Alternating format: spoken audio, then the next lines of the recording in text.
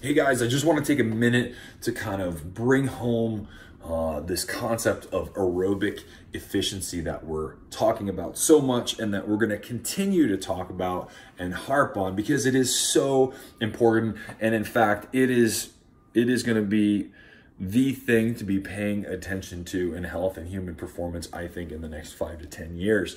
What we mostly have been concerned about up to this point in fields of human performance is things like Vo2 Max, which is the volume of air that you're bringing in a breath, or the volume of oxygen in particular. Now, where the limitation here is that it doesn't tell us how much of that can potentially get released into tissues that need it, right? There's steps in between that oxygen coming into the body and it actually making it to tissues that need it and then getting released.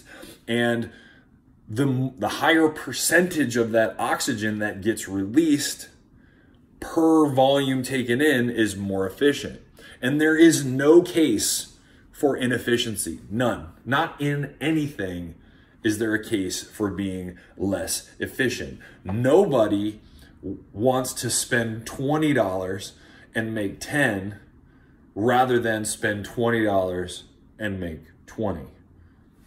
That makes perfect sense to most. But what we talk about a lot of times is how much volume of air can I get in?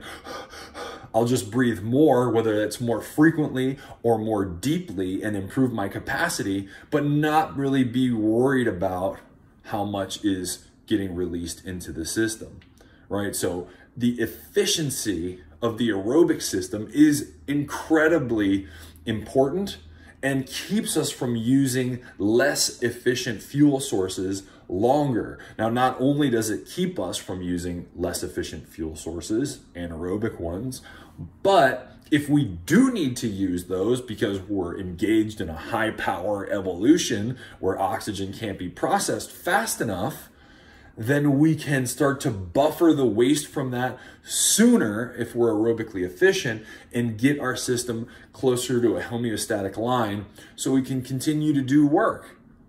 So when we're talking about efficiency, what we really mean is return on investment.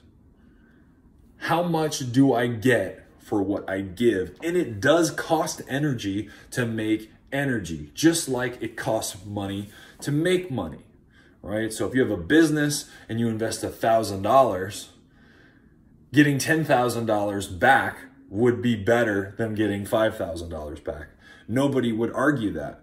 But what ends up happening a lot of times in the sort of exercise physiology world is everybody is concerned with how can we just do more, not how do we get a better return on each investment.